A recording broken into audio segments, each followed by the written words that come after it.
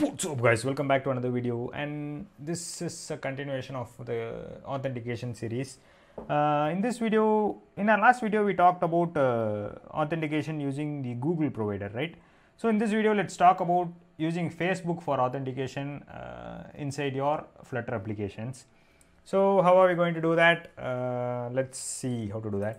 Facebook, first of all, okay, this is the Facebook developer portal. Click on my apps.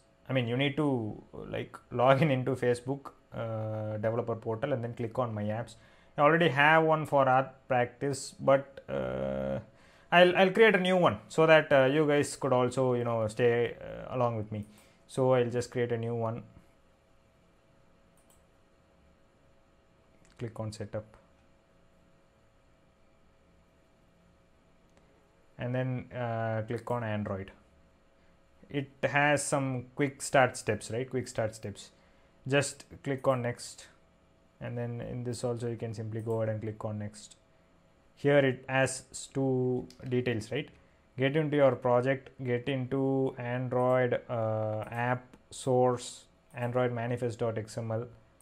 Take this entire thing, copy this and then paste it here. Similarly, paste it here and then type main activity. Simply save. It will show up something saying that this is not on Google Play, but that's not much of an issue since you are just using a development application, right? Then click on continue. It will give this command. Just copy this entire thing, paste it in your paste it here. Paste it in a terminal. That's what I am saying. I will just clear this. Paste it in a terminal. Hit enter.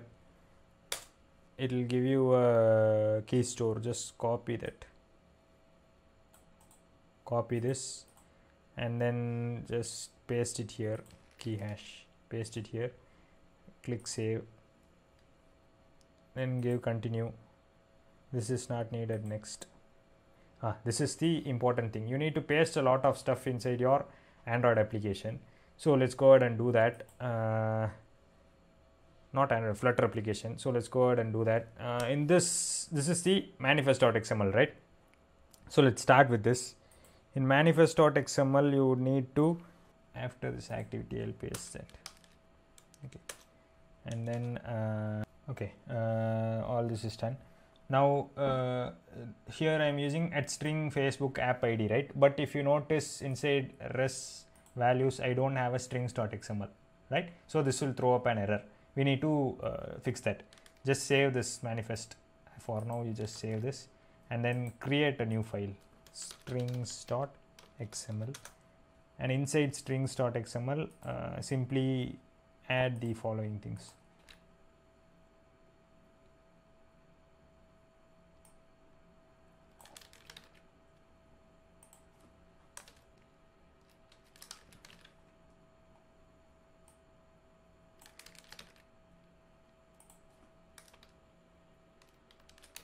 Cool, right? This is inside the strings.xml. I just copied from here, guys. The Facebook app ID and the protocol scheme, both I copied from here, and app name is the our app that we gave here, Flutter auth. This is the app name. This is done. Just close strings.xml. Android manifest is done as well. Just close this as well. And the next thing you need to do is get into pubspec.yaml file and then add one more dependency. Okay, this will be a Flutter Facebook login.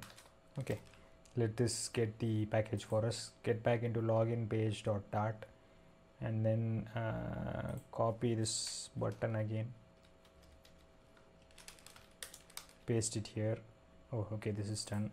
Now simply import the Facebook provider.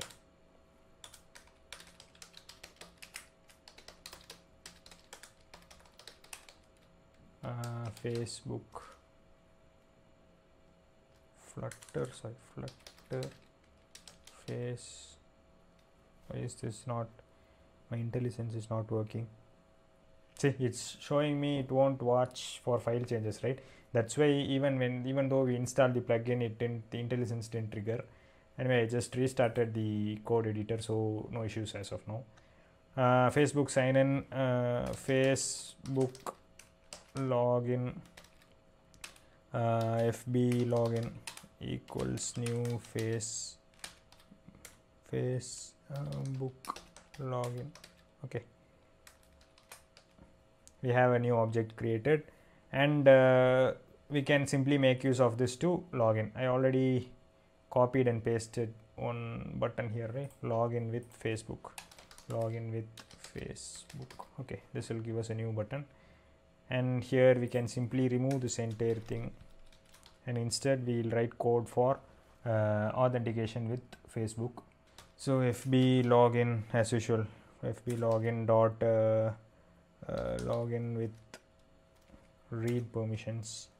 Permissions is an array, guys, so I'll simply do email, and also I'll get the public profile as well,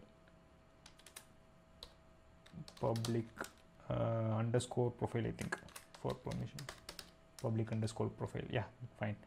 And then result as usual dot catch error e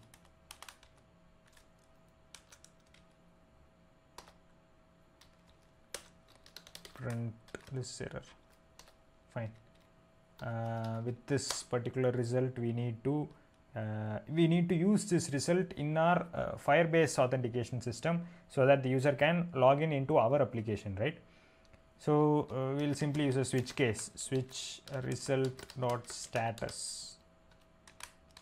Okay, and case Facebook login status dot not cancel, Facebook login status dot logged in.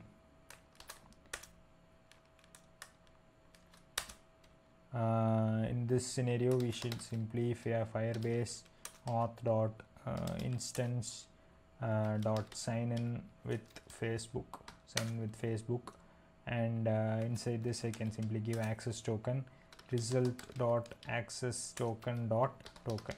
Okay, fine. Once the user signs in, we need to signed in user, right?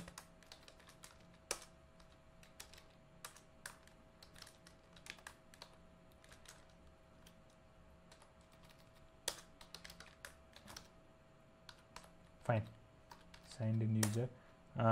With this user, we can simply do a print as usual, signed in as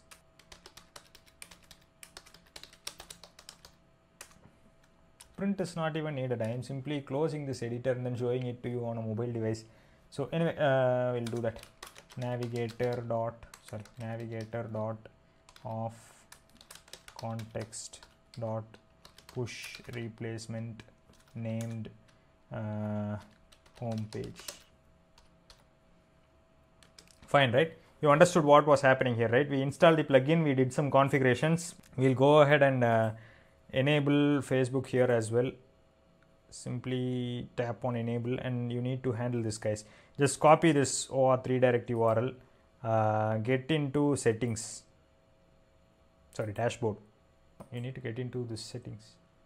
Now here there is a valid OAuth redirect URL, right? Just paste this. Okay, auth handler, and you need to get the app ID, click and then paste it here.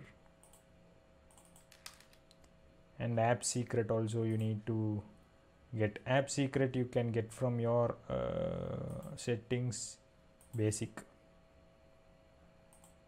Save this, basic.